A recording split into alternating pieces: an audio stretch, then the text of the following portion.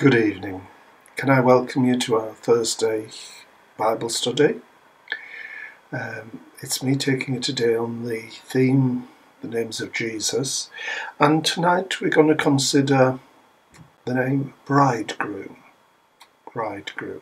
But before we consider it, let's commit our meeting to the Lord in prayer. Our Father, we thank you for this opportunity to again study your word. We thank you for your word. Lord, we marvel when we hear recently that it's now been translated into 700 different languages, and we thank you for that. But we pray that as we look at it now, that you would open its meaning to us, that we might not add anything to it or subtract anything from it, but rather the whole gospel might be preached and go forward. To the honour of your Son, we pray. Amen. Well, in studying the Bridegroom, we're going to read from Matthew's Gospel, Matthew chapter 9, and we're going to read verses 14 to 16. 14 and 15. Matthew chapter 9, verses 14 and 15. Then the disciples of John came to him, that is Jesus, saying, "Why do we and the Pharisees fast, but your disciples do not fast?" And Jesus said to them, "Can the wedding guests mourn as long as the bridegroom is with them? The days will come when the bridegroom is taken away from them, and then they will fast." A short passage, I'll read it again. Then the disciples of John came to Jesus, saying, "Why do we and the Pharisees fast, but your disciples do not fast?" And Jesus said to them, "Can the wedding guests mourn as long as the bridegroom is with them?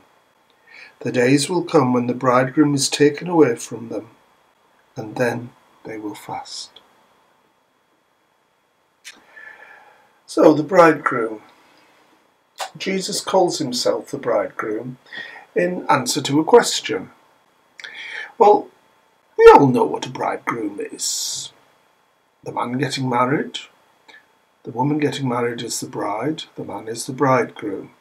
And many of you will have been either a bridegroom or a bride in the past.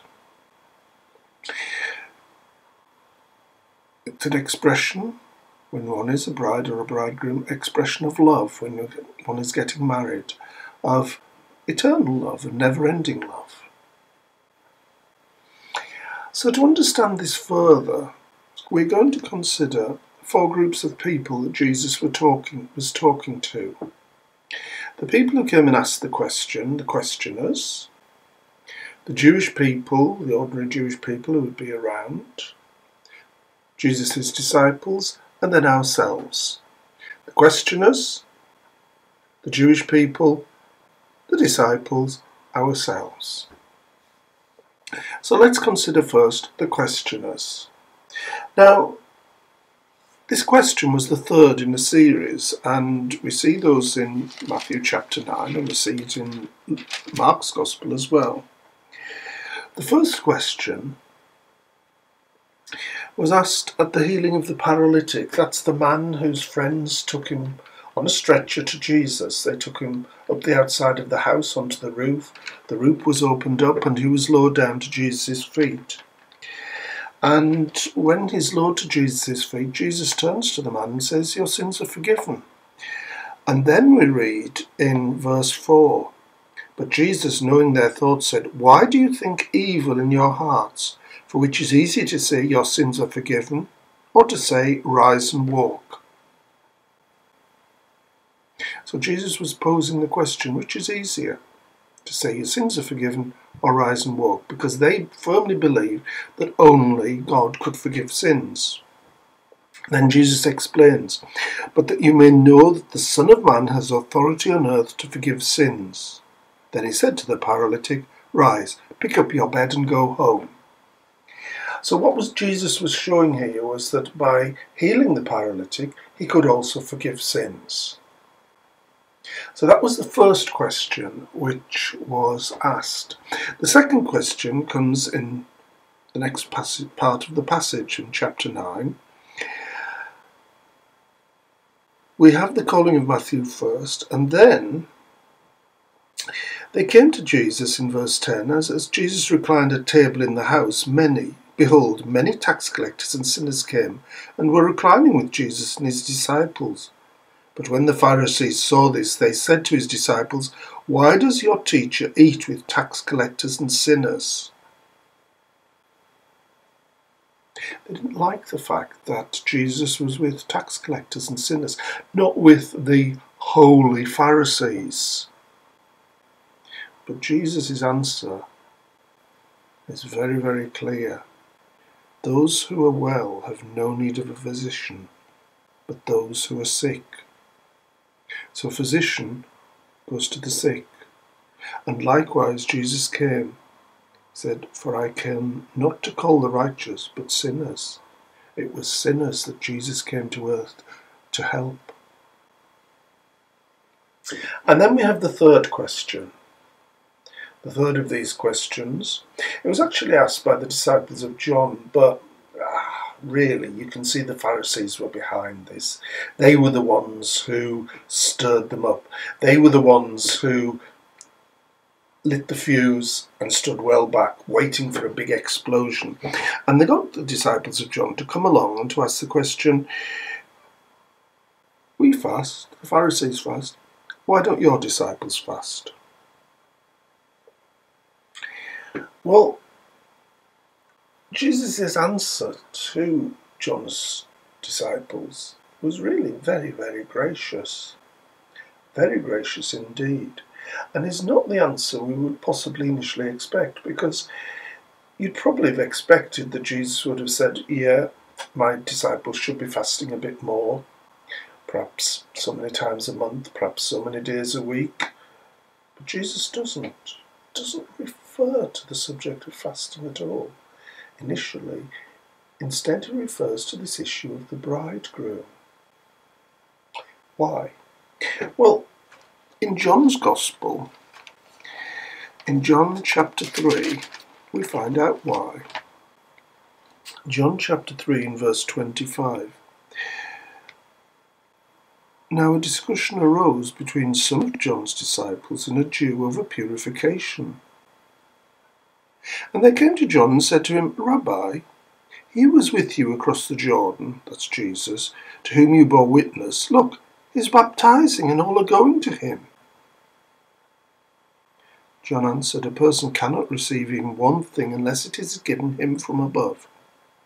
You yourselves bear me witness that I said, I am not the Christ, but I have been sent before him.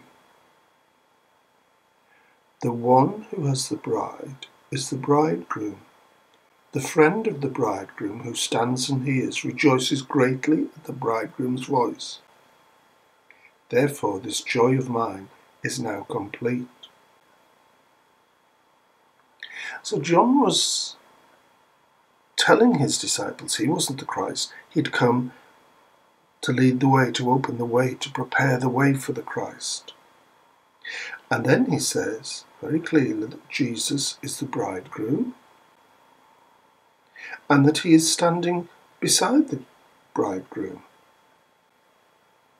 The friend of the bridegroom who stands and hears him rejoices greatly at the bridegroom's voice. So John was the one who called Jesus the bridegroom first. Now, going back to Matthew's passage, when John's disciples came to Jesus, it's almost certain that by this point of time, John had been arrested. We can't pinpoint exactly, but it's almost certain. And so Jesus was very gracious to John's disciples. Very gracious in that he was using John's words. He didn't tell them off. He reminded them about who John considered Jesus to be.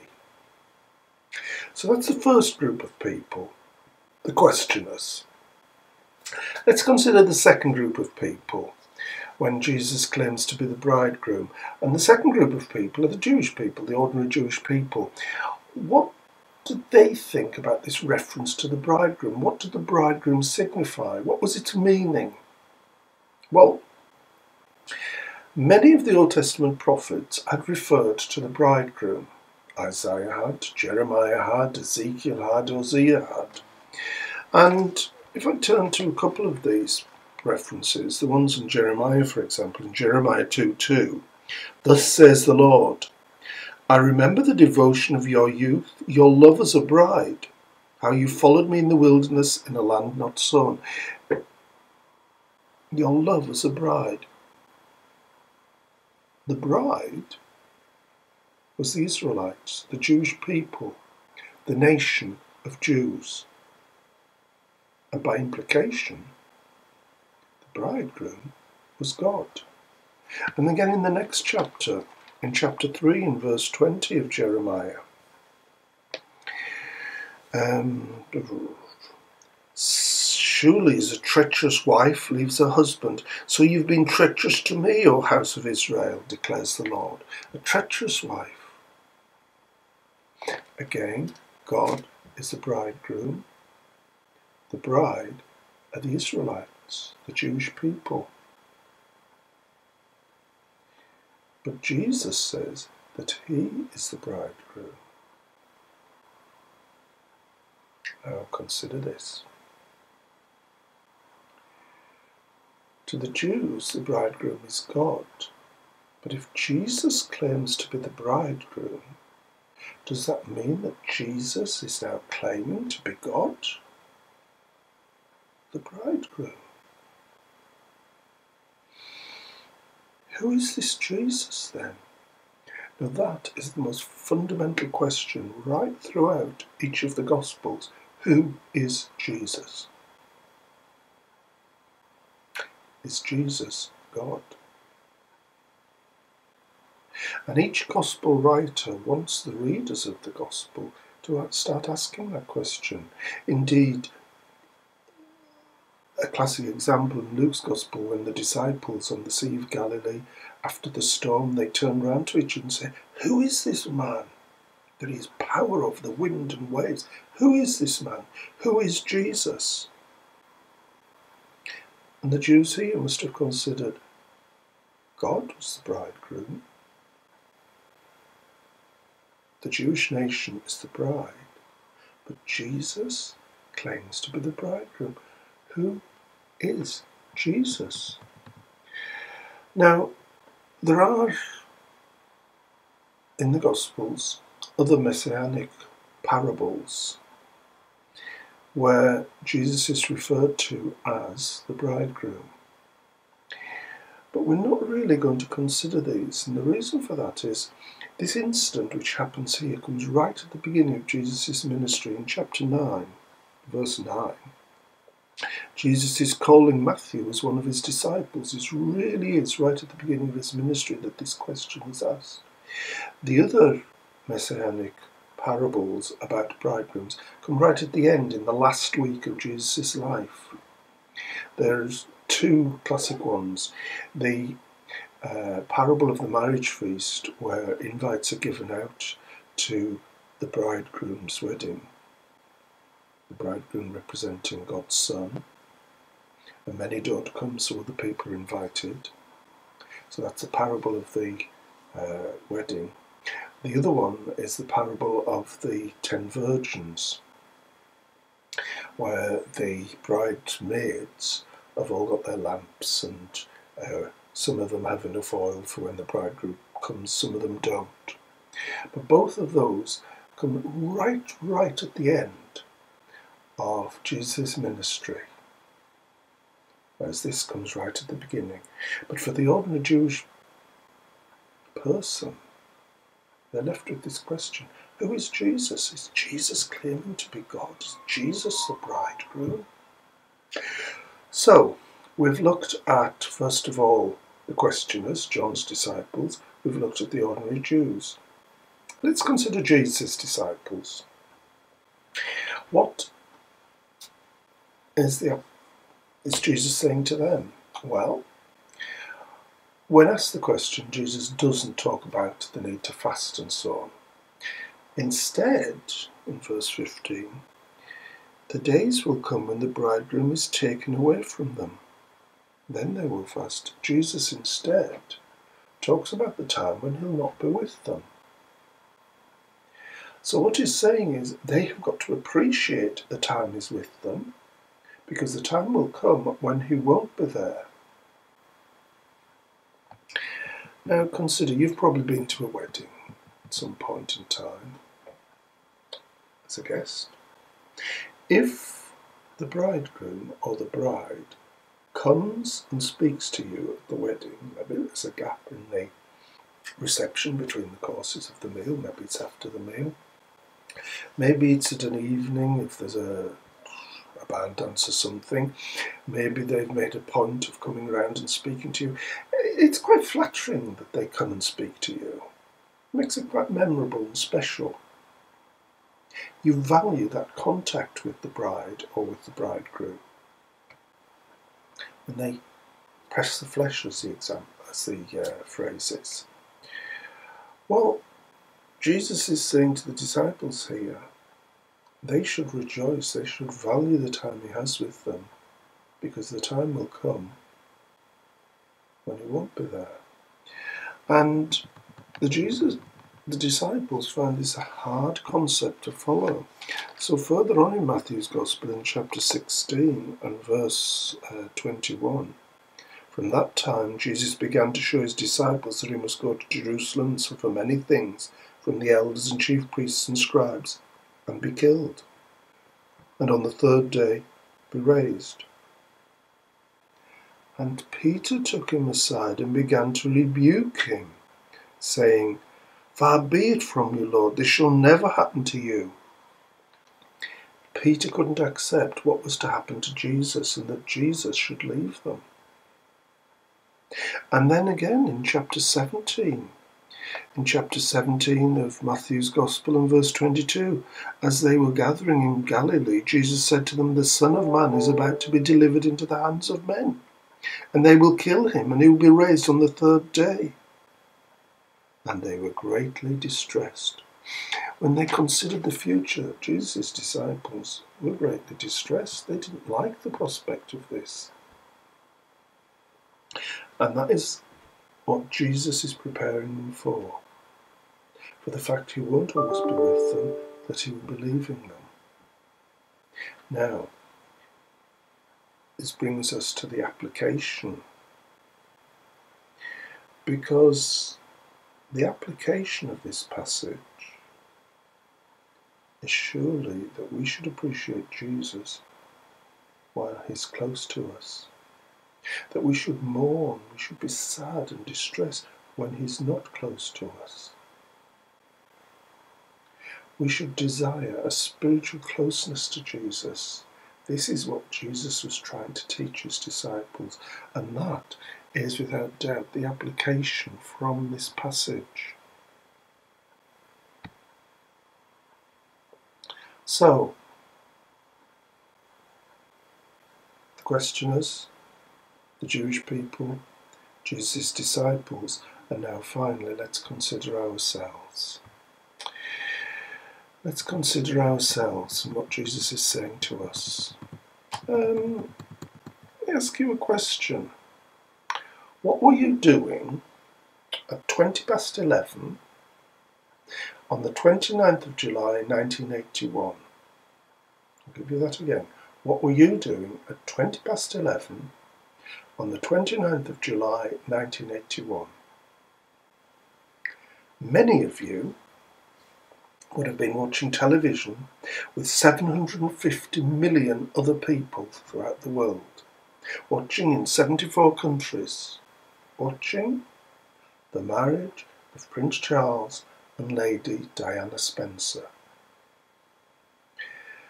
Now, we know the outcome of their wedding, of their marriage, how it all went disastrously wrong, how it ended in divorce and a lot of ill-feeling and acrimony, but on their wedding day it was totally different. On their wedding day there was a great feeling of excitement, great anticipation throughout the whole country. The heir to the throne was getting married. The Queen's son was marrying. Most of us have never seen anything like this before. There's tremendous excitement, tremendous anticipation. And you'll probably remember the dress when she stood out of that carriage. Probably remember the kiss on Buckingham Palace balcony. You probably remember the Archbishop of Canterbury referring to it as a fairy tale wedding. But all that was just the wedding of a man. How much greater will be the wedding of the Son of God? And we say this because there in Revelation, in chapter 19 of Revelation, we hear about it, Revelation 19, and verses 6 to 9. Then I heard what seemed to be the voice of a great multitude, like the roar of many waters, and like the sound of mighty peals of thunder, crying out, Hallelujah! For the Lord our God, the Almighty, reigns. Let us rejoice and exult and give him the glory, for the marriage of the Lamb has come, and his bride has made herself ready. For the marriage of the Lamb, and the Lamb is undoubtedly in Revelation the Lord Jesus. He is to be the bridegroom. Now, the only thing here is we're not specifically told in Revelation who the bride is. There's great implications, but we're not specifically told in Revelation. To find out the answer, we have to look in Ephesians chapter 5. And in Ephesians chapter 5 and verse 25, we read, Husbands, love your wives as Christ loved the church. As Christ loved the church and gave himself up for her, that he might sanctify her, having cleansed her by the washing of water with the word, so that he might present the church to himself in splendour, without spot or wrinkle or any such thing. So that he might present the church to himself in splendour, without spot or wrinkle or any such thing, that she might be holy and without blemish. And in verse 31, Therefore a man shall leave his father and mother, and hold fast to his wife, and the two shall become one flesh. This mystery is profound, and I am saying that it refers to Christ and the church. This mystery refers to Christ and the church. Christ is the bridegroom. The church is the bride. In saying the church, it does not mean some great political institution. It does not mean a building. The church, no. It's God's people, Christians. It's us. We are to be the bride of Jesus.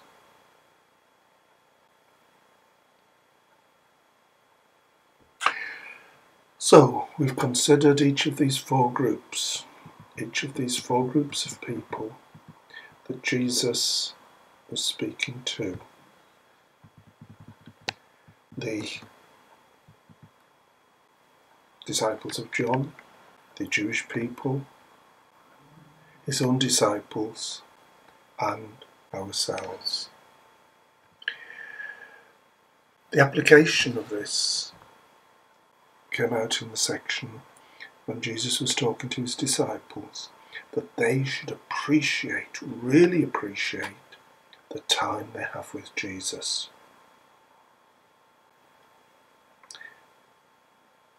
Spiritually, they should desire to be close to Jesus, and the application is that we should desire a spiritual closeness to Jesus. He is the bridegroom. The church, we are to be the bride. Amen.